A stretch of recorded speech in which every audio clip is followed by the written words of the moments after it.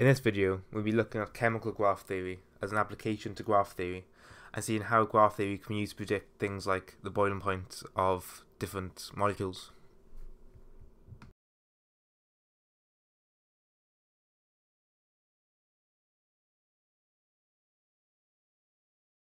Before we look at some properties of chemical graph theory, we need to learn about some basic information regarding carbon molecules. A single carbon atom can form a total of 4 bonds to 4 other atoms in a molecule. Looking at butane here, we can see that each of the carbon atoms, denoted by a letter C, is connected to 4 other atoms. These are known as bonds. This is also the structural formula for butane. For simplicity, we use the skeletal formula, which neglects all the hydrogen atoms in the molecule and instead just uses the carbon backbone. Each edge on the skeletal formula is a carbon atom, and each of the bonds can be considered as vertices, whereas the carbon atoms can be considered as edges.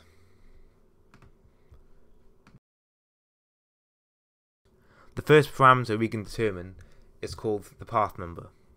The path number is defined as the sum of all distances between all pairs of carbon atoms in the molecule and is denoted by the letter W. To help us work out what carbon pairs have already been considered, we have to label each carbon atom with a unique number, which in this case we label from 1 to 4 from left to right. Between carbon 1 and 2 there's a distance of 1 edge, and the same with carbon 2 and 3, same as carbon 3 and 4. Between carbons 1 and 3 there's a distance of 2 edges, and the same with carbons 2 and 4. On top of this, between carbon 1 and 4 there is a distance of 3 edges. Therefore, the path number W is equal to the sum of all these distances, so therefore W is equal to 10.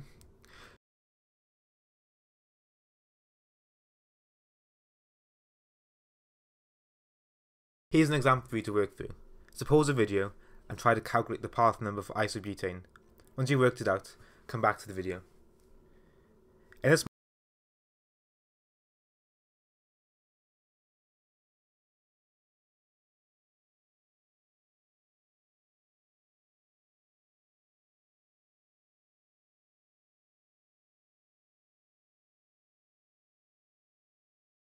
molecule there are 3 carbon atom pairs separated by a distance of 1. These are C1 and C2, C2 and C3, and C4 and C2. There's also 3 carbon atom pairs separated by a distance of 2. These are C1 and C3, C4 and C3, along with C4 and C1. There's no carbon atom pair separated by a distance of 3 edges. The only way for this to work was if you could go up a bond and then return down it again, which we can't do. Therefore, the answer of the path number is 9.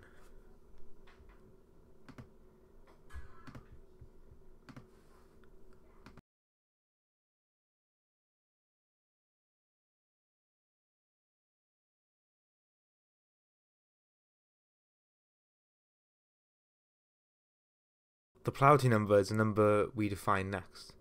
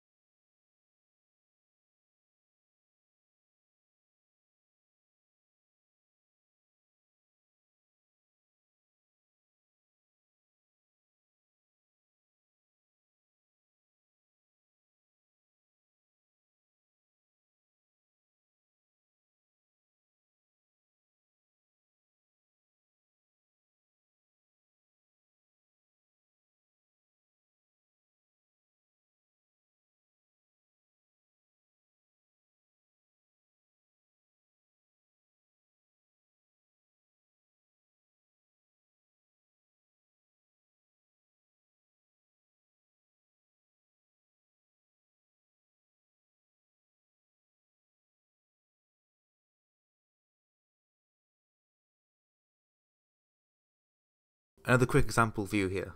Find the polarity number for heptane and then pause the video.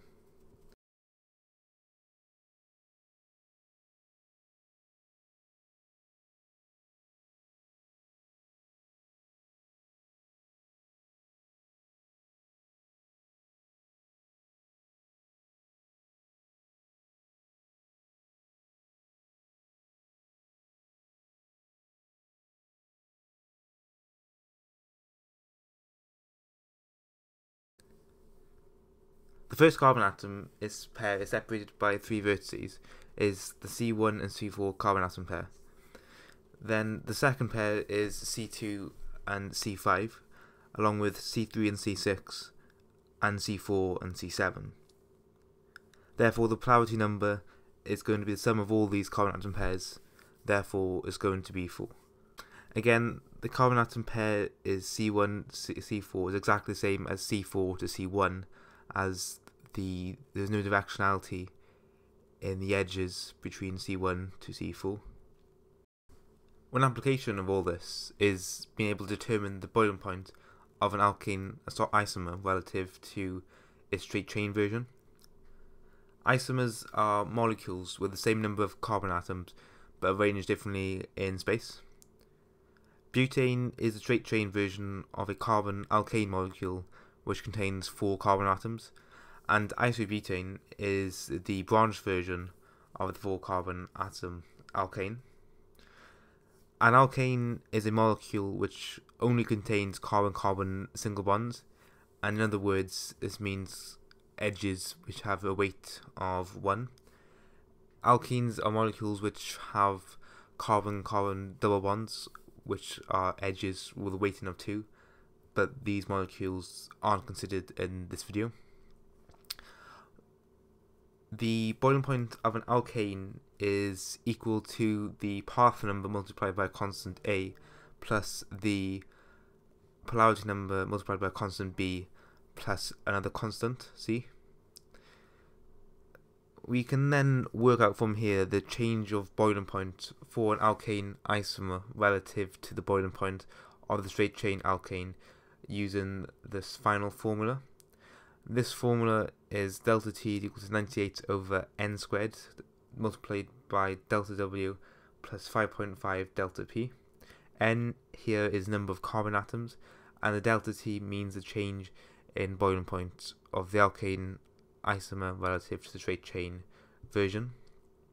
We can think of this as differentiating the original equation as the constant C's have changed and the W and P's have been differentiated to give delta P and delta W.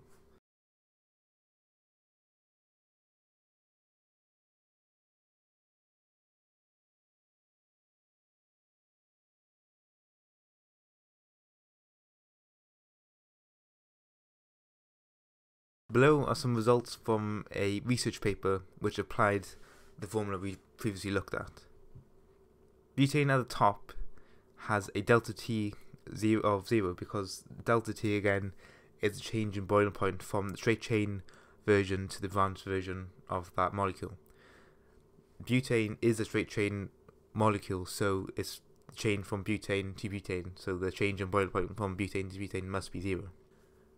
The researchers also found that there was a 0.5 degree difference in the change in boiling point between the straight chain alkane and the branched alkane of the theoretical value calculated from the formula and the value obtained during experimentation, which shows that graph theory can be applied to chemistry and can be used to determine things like boiling points for alkane isomers. This has potential uses in the separation of crude oils.